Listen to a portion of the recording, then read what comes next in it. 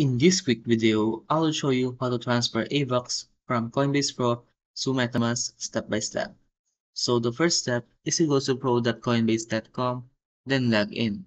Once you have logged in, go to the Portfolio tab, click Withdraw, and then type down Avax. Click here, and then go to your Metamask wallet, switch to Avalanche Network C chain, copy the address, paste the address here, click here, and then type the amount of AVAX you want to transfer. For example, 10 AVAX.